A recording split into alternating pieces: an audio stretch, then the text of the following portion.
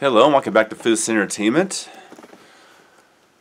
For the next review on the Halloween week reviews, in which we are doing a return to series of Phantasm, The Purge, and Halloween. Not all the Halloween movies, just the ones that are in 4K. There might be little surprises at the end of all that too, I might add. Maybe doing a very first on this channel in terms of a type of review. So let's talk about The Purge, Anarchy. My return to The Purge, Anarchy. Now, something that you guys have probably noticed is that the Purge films have been in regular Blu-ray and not 4K Ultra HD Blu-ray. That's because I couldn't find them. It was always my intention that when I did return to series to do the 4K versions, but I'm doing the best I can to make it look as close to a 4K version of the film as possible with my setup. Alright, so The Purge, Anarchy, which came out in 2014. Alright.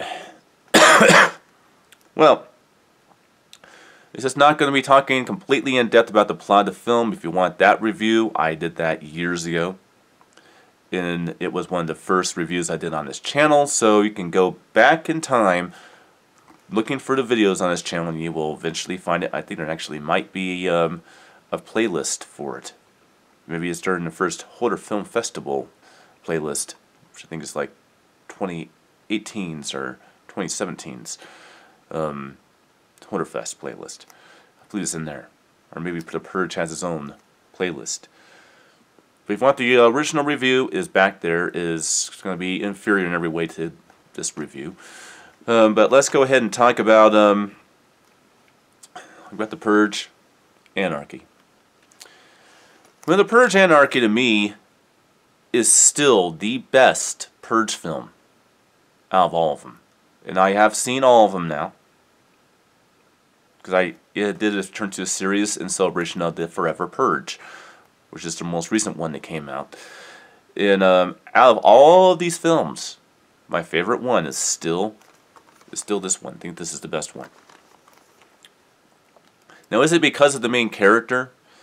Me being a man of action, a martial arts expert and gun expert, and sort of a phantom?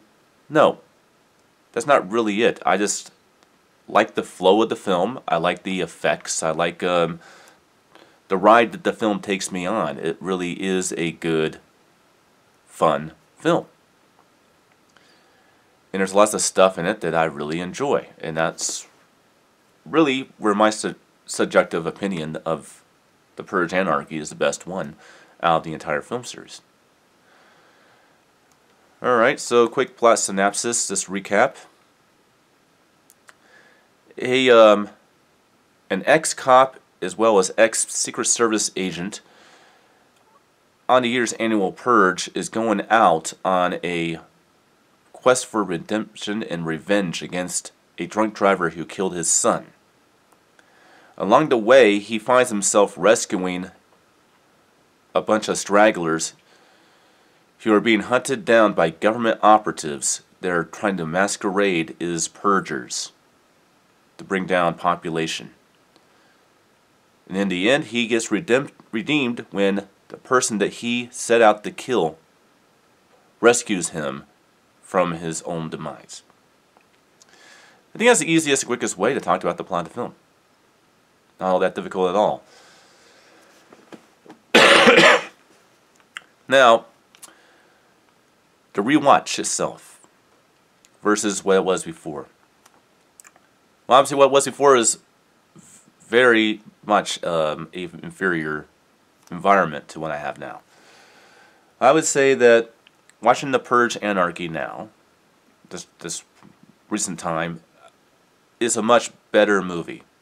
Watching it theatrically, you can really get in the mindset and into the world of The Purge so much more watching it on a big 110-inch projector screen and watching it with really good top-line projector and having a nice conversion of his DTS HDMA being converted to a DTS Neutral X three-dimensional sound presentation really does bring out the experience in a really groundbreaking way.